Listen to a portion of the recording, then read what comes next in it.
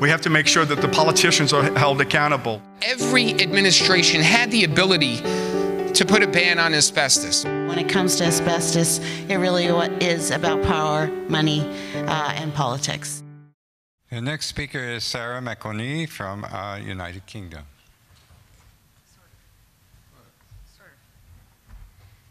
Sarah is unable to join us, but she has a video, and then I have a corresponding PowerPoint that requires no note-taking, but I think it will help you to put things together that you've heard today.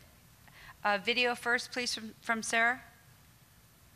Good afternoon and welcome to the presentation from McOnie. Firstly, congratulations to Linda and all of the team for the 14th annual conference for ADAO. Congratulations, masses of hard work. We are in awe of you, Linda, well done. We're going to talk to you this afternoon about how McOnie and ADAO came together, how we collaborate, and what we do to spread the word around the world, all about the importance of getting rid of asbestos. So actually in 2014, Linda and I first met at the World Congress for Safety and Health in Frankfurt, and we almost literally bumped into each other, and from that day the two of us have collaborated to spread the word around the world about the importance of getting rid of asbestos and, most importantly, the dangers it can do. Linda has a really important story to tell, and we are part of a network and they're all really good at telling stories. So it made sense for us to collaborate and try and get the story about asbestos and the dangers of the product around the world as quickly and easily as we could. Each year, we have collaborated with our international partners. So part of our network as an agency involves PR companies from around the world, and we've worked with them to spread the word about the conference and about, most importantly, Global Asbestos Awareness Week.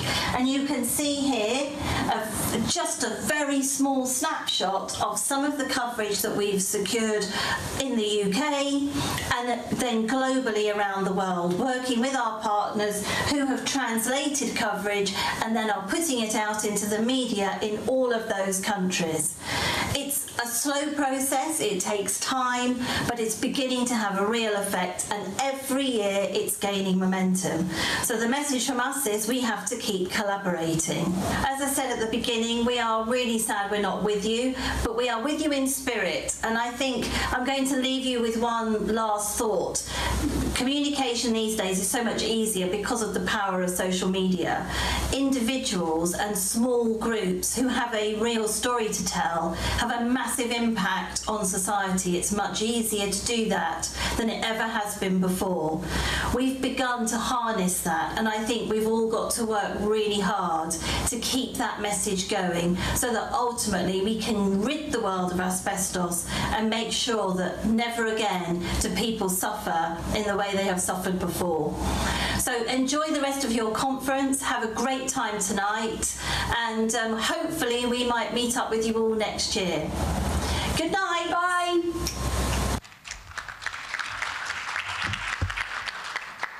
So Sarah is utterly amazing, and I do have a PowerPoint if somebody could cue that. Is it set to go? Great.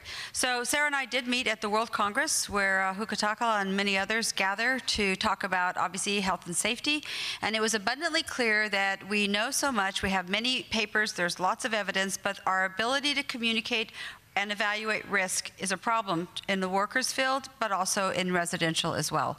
So with Sarah McOnie's agency, I thought it was a great fit, and we both agreed that we could work collaboratively on Asbestos Awareness Week. So it was terrific. The first year, we actually started out with just a joint press release, and through Sarah's international network, we were able to reach many, many countries. As a result of that success, in 2016, we obviously obviously translated into 2 languages, and obviously maximized even more reach. And last year was probably the best, until this year.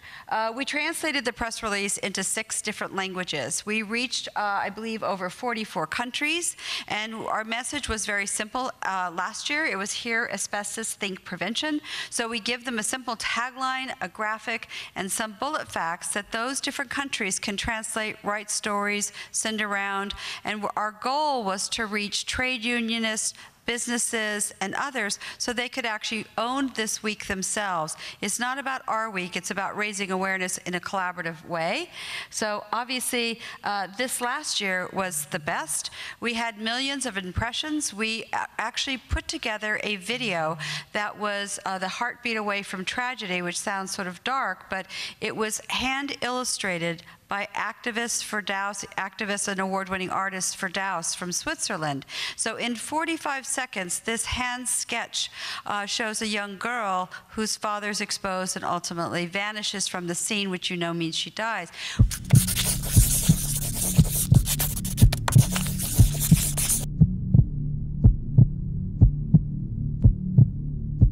I want to show you what killed my father.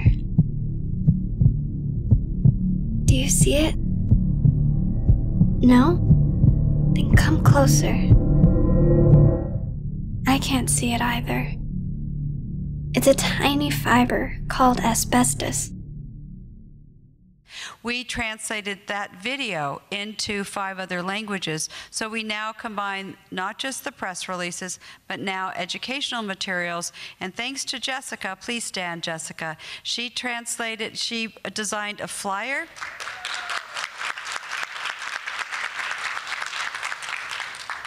She designed a flyer that we had all of the key U.S. elements primarily, that 15,000 Americans die, asbestos is a known carcinogen, and there's no safe level of use. So by keeping it simple, graphically interesting, and translating to other language, we found this to be very effective. And we also have printouts that businesses have actually, vendors have, for instance, my mother was marketed by somebody in the real estate agency that said, did you know it's Global Asbestos Awareness Week and we'd like to raise awareness. So businesses are now obviously embracing a week of awareness, which is exactly what we want to do, trades, businesses, and everyone else. So we ask you that you join us next year for our Global Asbestos Awareness Week. And if you're interested into the great content that we had this last week, you can certainly go to our website to see the videos, read the press releases, and every day has a share your story like from Mike and Heather that corresponds, as well as a blog that's written, whether it's Workers' Memorial Day or another important topic during the week. So it's a lot of content, but it's easy to get through, and it's been really positive. Hope to see you next year. Thank you.